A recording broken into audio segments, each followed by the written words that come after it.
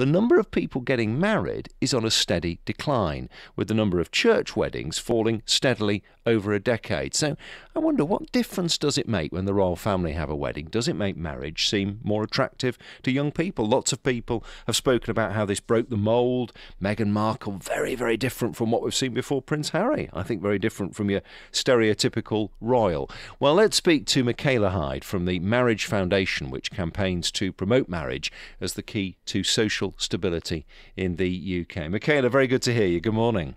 Good morning, Andrew. What did you make of the wedding?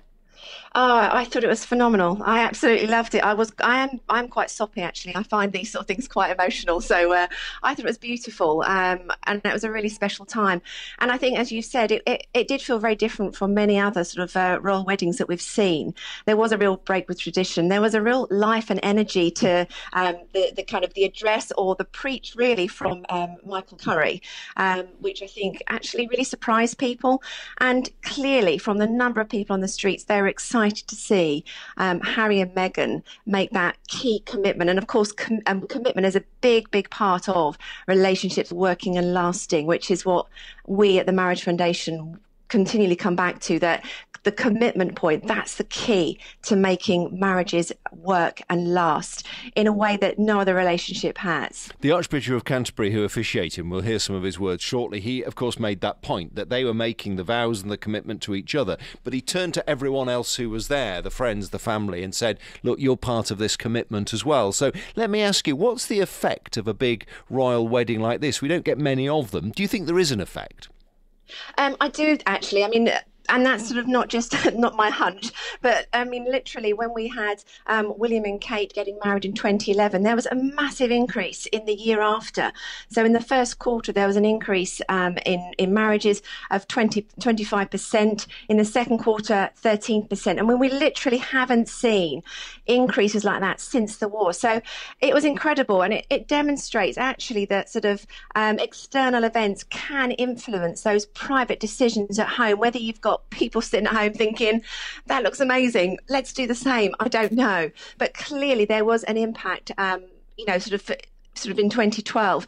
And I think with the popularity that Meghan and Harry have and the way that the wedding was done, everything about it, I think made it very appealing. So I would absolutely expect there to be an increase following their wedding. And Sorry, go on. I was going to say the African-American Bishop Michael Curry, I mean, that was very, very different indeed. But he, at the end, basically said, two people fell in love and we all turned up. And of course, that is where something that is unlike anyone else's life suddenly becomes like everyone's life and like other people's marriage. So I wonder if you can address a contradiction that I see here, Michaela, which is why the public appear to love a royal wedding so much. Not everybody. I've had loads of people saying I would do anything to avoid it. But 2 billion audience around the world.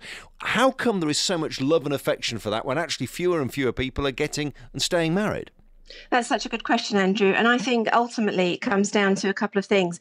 I mean, partly I do believe there is a big aspiration to be in that kind of relationship that actually all of us, we want reliable love. There's that instinct within us. I've done a lot of schools work in the past with teenagers, and you ask them how many of you want to be married, not just, be with someone forever, be married.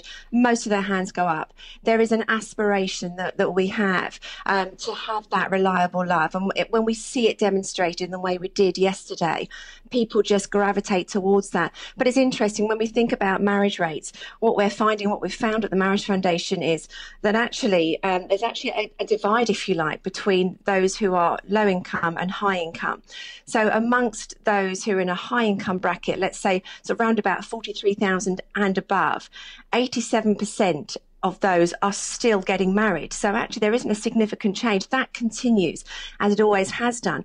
Where there's been a shift actually is in the low income and at the very bottom sort of income brackets of 16,000 and below, where we've got our 87% in that high income, we've only got 24% in that low income bracket. So there are less people in that low income bracket that are actually choosing to get married. And we'll have to leave it there, I'm afraid. Michaela, I could speak to you all morning. Michaela Hyde from the Marriage Foundation, the organisation which I think has a very interesting aim, which is to campaign to promote marriage as the key to social stability in the UK. Very interesting to get Michaela's thoughts.